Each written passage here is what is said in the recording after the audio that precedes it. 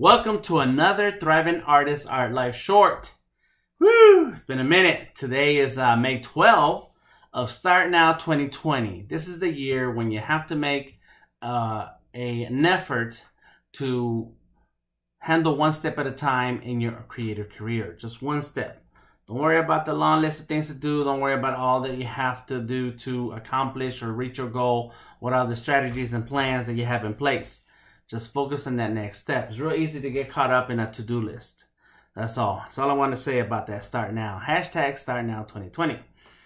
This period in our society makes it very, very difficult to be able to handle that step. So don't think about what all you can't do. Just work on the things that you can. That is one of those mantras that they go like, help me with the things I can do. Help me figure out the things that I can't do, and the wisdom to tell the difference. Something like that. It goes something like that. In any case, it's real. It's true. Do not fill your head with the things that you can't do. And one of the things that we can do right now is focus on the new normal. There's no telling what society is going to look like in a month, in 2 months, in 6 months. I saw a meme where I'm on Reddit a lot. There's a meme that said this person shows up and walks up to another person and asks, "What year is this?" And that the second person says, "The year 2020." And so the first person says, "Oh, okay, the first year of the quarantine." And you know, it sounds, you know, it's a little jokey joke type of thing. Like we don't really know what to expect out of the future. But the reality is that we really don't know what to expect out of the future. And it's very anxiety-inducing, unnerving to not have a handle in your future, not know what you're going to do next or what's the next day going to look like. And so embracing the new normal right now is something that we're going to have to do and adjust in order to compensate for the things that we can't do, and also to continue to put in motion the plan that we have to succeed as artists. And this is really mainly talking to artists and creative people of all disciplines, is that we are in a kind of a career or industry that doesn't have a lot of fail-safe measures in place to take care of you if things don't work out. If things don't work out as an artist, then what people do is that they'll go back to their day job, or they'll go and finish the career that their parents have for them or their family has been pushing them to. In my case, it was the same way. Many people in my life told me that art is not a career. It's like, what are you talking about? Artists don't get paid. That's no money. And so you have to think about, so part of when you decide to be an artist and decide that that's the career you want to follow, you have to think about, well, what is there to do if I don't make it? The first year of my artist career, or as a professional, first few years as a professional artist, I kept a job. I worked at Sunny Delight, Hawaiian Punch, and out there in Fulton Industrial. It's an area of Atlanta on the outskirts that's full of factories and places where people go work. I was a forklift driver up until the day I quit and went tattooing full time. Then I opened my own tattoo shop along with a couple friends of mine, my brother and my brother-in-law. And in that first year or two, we were working. We still went to work, my brother and I. We went to work at USA Today. We were folding newspapers at 2 in the morning, 3 in the morning, as they came off these big printing machines. The point is that we always look at our career as something that I wish I could do. I hope I can make it. And if it doesn't work out, well, I guess I'm still strong enough that I can go out there and work with my hands, or whatever chosen career people have pushed on you or you follow through on while still hoping for that creative. And so now we have to look at, well, since we've chosen a very dangerous and hard to find a sustainable income type of career, the reality is that now it's that much harder. And what I want you to know is that through all of those things, we have to understand who we are, what we want, and figure out the things that we need to add on to ourselves. Now it's just not as simple, and it never has been. But we've always thought that, well, if I can just simply be good at drawing, I'll get the job.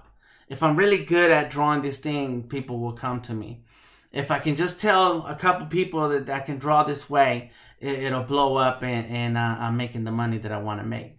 That's never been true, but along with understanding that we have to add a couple other elements. Number one, and if you hear me talk all about the business of art and Art is King, you'll know that all I ever talk about is finding out how much money am I going to get paid for this, right? So that's been part of the deal when becoming a full-time artist or an artist and engaging in client relationships, is that you have to know how to charge. You have to know what to say. You have to be able to talk about the money without you feeling weird about it and without making the other person feel weird about it. You have to be confident and strong when talking about money. That's some of the things that we've had to add to our ways of operation to get that creative career going, because we got to get paid. But now, slowly, in the past 20 years, the internet has taken over. And I remember the days before the internet and fax machines. And then and maneuvering with that, having an ad in the yellow pages, that's something that you had to do.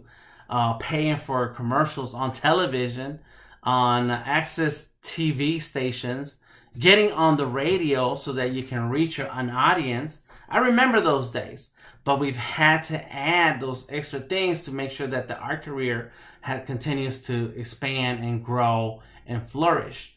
Nowadays, the new normal we have to face is this internet thing, the video production part. And right now, I'm just hitting record on my Surface. I'm on a Surface. The color looks crazy. The color keeps changing if I move away and so on. It's not perfect. It's not right. But I wanted to try it out today to see what I really can get out of it. And it's a very good, clean camera. It's not, but we have to use all of these tools. That's the point. I'm sorry. That we have to use these tools to add to how we operate as artists. A lot of Zoom meetings, a lot of Skype, a lot of Blue Jeans, a lot of, there's one other one that I forgot. I got them all, downloaded them all, Teams, Microsoft Teams and all that. We have to be able to talk, not just show our face and, hey, I still exist as an artist, but also talk and interact and communicate.